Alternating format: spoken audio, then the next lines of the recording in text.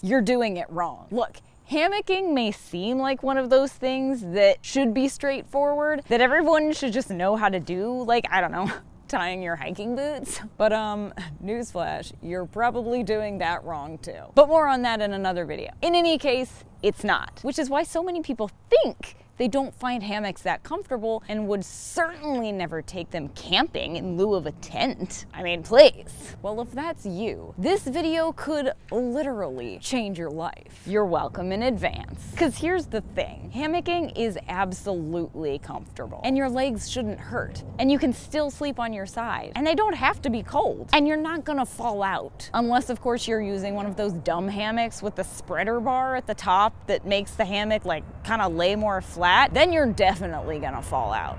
Those are a terrible idea. So how do you sleep in a hammock then? Let's start at the beginning. First of all, you've got to hang your hammock correctly. Otherwise,